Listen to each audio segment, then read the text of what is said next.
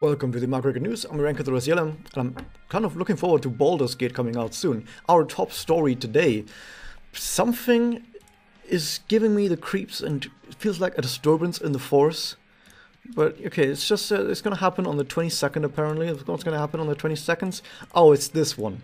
It's Ashley. It's no, wait a second. What? Ashuritera. It's Ashuritera, guys.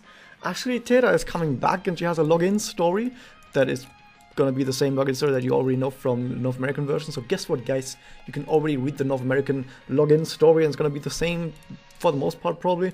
And yeah, for once you don't actually need to wait for something to be translated. You can already read it. Isn't that amazing?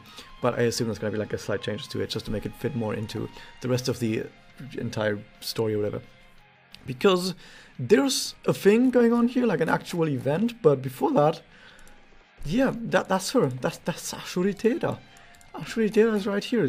She brings her memoria and everything that you know from the North American version.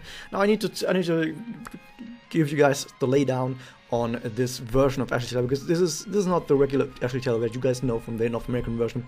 She has been changed, right? A lot of people think that in the North American version Ashley was way too fucking powerful. So now that I've said that she's been changed, a lot of you guys probably are thinking, oh god, fucking, they nerfed her. They actually nerfed her to make sure that she wasn't going to be this powerful in the Japanese version, which, I mean, wasn't quite necessary, because on the Japanese version, blast meta isn't really a thing, right? But it's okay, they nerfed her. Well, they didn't actually nerf her, they buffed her. Pretty hard, actually. She's actually way stronger than she was in the North American version, in my opinion. So, yeah, let's get into it. Although there is something in there that's a little bit worse. But I think for the most part, she's actually better than she was on the North American version. So she got buffed. There are a bunch of changes to her, so let's go down the stats. So we can see the stats right there. The HP, these are the 4-star stats, by the way, and the plus is what she's going to get for Spirit Enhancement, right? So you can see the HP slightly higher than RNA. The attack is 8,100.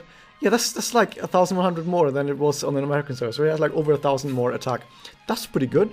So he's going to have like 12.5 thousand attack with Spirit Enhancement, level 5 maybe, on 5-star, I don't know. Defense 6,500. Oh, 6,800. It's also slightly more. So yeah, she got a bit of a boost to all stats, especially attack, because I guess on the Japanese server it's a lot more important to have a lot more attack. That's actually the math. 2,500 from Spirit Enhancement, about 1,000 more from that. So it's like it would be like 10,200. Like 12,700 attack maybe. I'm not quite sure exactly. Like the 5-star stats might be slightly changed as well. But yeah, that's different. A bunch of other stuff is different. The connect, so it gives blast damage up, it gives attack up, and it also gives charm. Wait a second, charm? That's weird. Let me double check that with my notes. Yeah, that's charm right there. That's actually charm. Yeah, because why? It used to dazzle before. No, it charms instead. Oh, that's weird. Although it might also be a mistranslation, because charm and dazzle apparently are very, very close in kanji, but from what I saw, that the kanji are actually different from dazzle. Like, these are the kanji for dazzle, and this right here is different. It's charm. This is apparently charm. So she doesn't dazzle now, but she can stun an enemy, basically incapacitate them with charm, which is got different uses. But overall, I said it's actually maybe slightly a nerf, because dazzle, of course, is really powerful, and more importantly, you bonus damage against light enemies if you're having like a dark team. That's good, but you know, just in general, bonus damage against weak element, because it's a level 2 status aimant, like even more than a level 2 status aimant, so you don't get that, but you can maybe stun the entire enemy team and like get extra turns. That's fine. So that's cool. Now the Magia. The Magia is very different. So over here, the regular Magia, it's kind of terrible. I don't know if I said this back in the day, but yeah, her Magia is absolutely god-awful, but it didn't really matter too much, because she's Blast Gorilla. How's she gonna... Blast Godzilla, sorry. She still is a Blast Godzilla, by the way, that doesn't change. So, how's that gonna be different, right? So poison and dazzle for 2 turns. Kind of terrible to double on bomb for 3 turns. But now she has the following. It is actually quite different. Damage to enemies, guaranteed charm to all enemies. Okay, so she charms all enemies, cool. She gives blast up to herself for 3 turns. Hey, that's actually pretty good. And she gives herself ignore damage cut for 3 turns. Hey, that's actually really cool. That's actually a pretty good Magia to have for a blast character.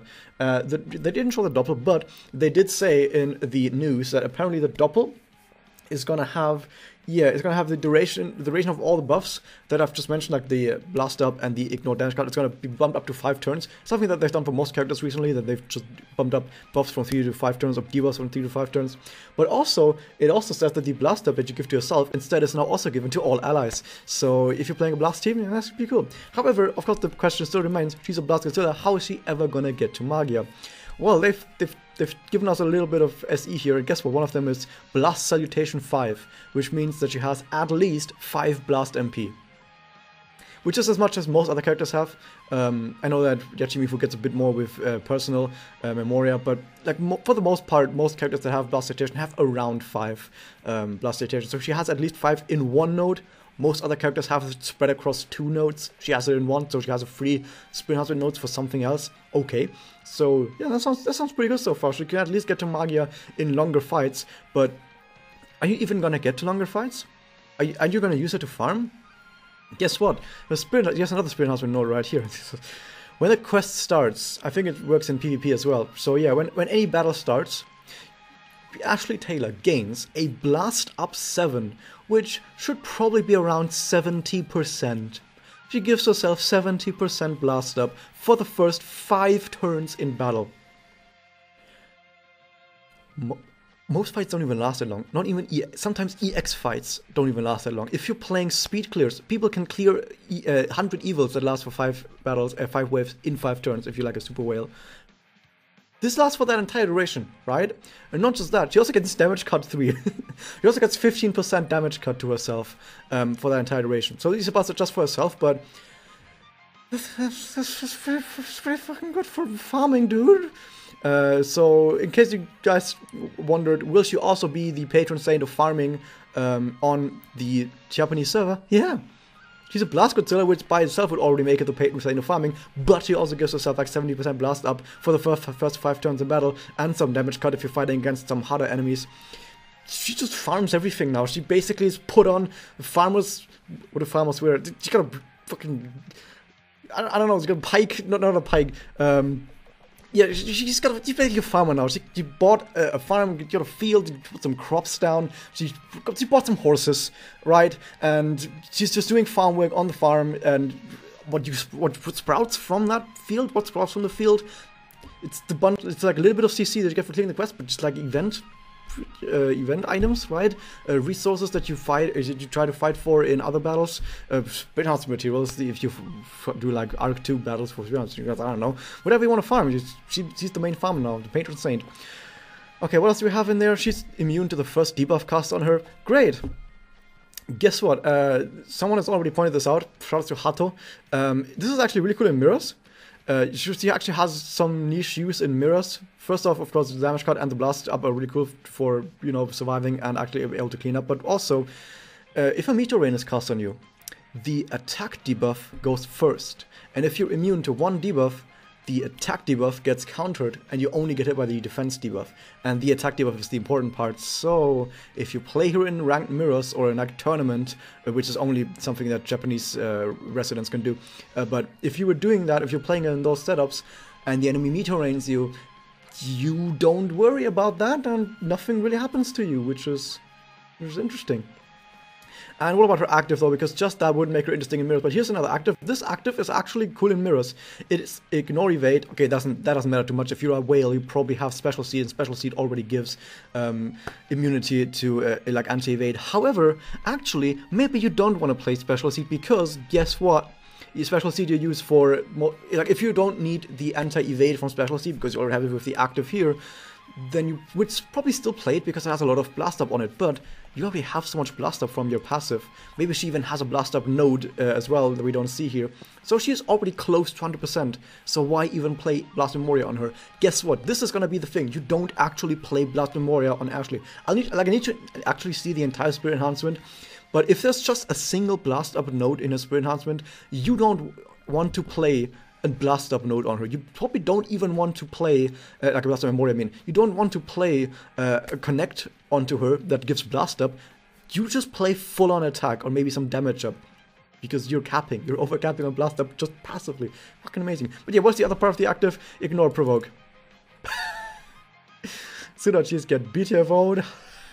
Yeah, No provoke, get Shrek Sudachi. So yeah, that's cool. Would she still be?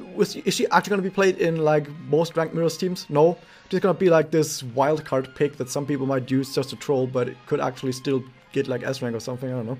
So yeah, that's pretty fun. And yeah, it's pretty cool. Isn't that cool? Actually, this right here says something different. Wait a second. What did I read off? Yeah, no, I think this is fine. So yeah, this is I've talked a lot about Ashley, but I know that there's not really much else to say. This is victory pose. The art has been slightly changed in all these instances, maybe because they needed to change them like legally. They couldn't just copy paste it because stuff. Victory pose is I think still the same. Still gives attack up and bind chance. By the way, about the about her personal, this might be changed as well on Japanese. It might be doing something completely different. We have no idea. This is what it did on NA. On Japanese, could do anything. What's the other one? They're calling it. They changed the name as well. It's called Consult the Closet or something. It's Kawaii Collection. Also gives defense down and blast damage up. I think it's also the same. Yeah. Also gives event drops. Wait a second. Event drops. The login bonus. The login event story didn't have drops and stuff. Oh, wait a second. There's something else. Where is it?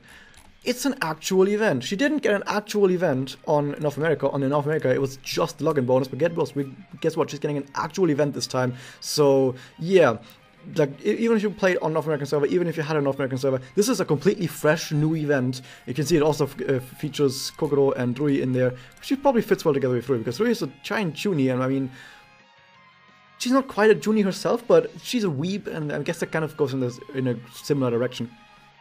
What's the event called? It's something like, where's Ashley Chance? Where's the JP horror? Because apparently there's some JP horror. I don't know what that means, but apparently she's going around and looking for JP horror. I don't know.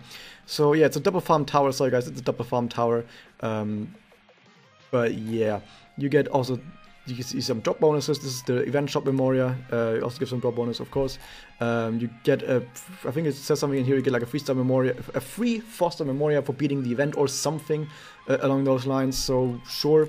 Was there anything else special in here? No, I think that was about it. I think you can see there's kind of special background. I don't know what this right here. Like this right here might either say it's a special background music that comes with this background, or that it doesn't come with its own background. We need to put that into Google Translate. You know what? Let's do that. Bonk. It will special BGM, so please try it. Okay, there we go. So yeah, that's pretty good so far. It's a double farm tower. Some good stuff. Totally didn't forget anything. Yeah, it will have EX Shunt Quest. Will it actually have 100 evils as well? Let me check. It does not look like it's gonna have 100 evils. Yeah, that sucks.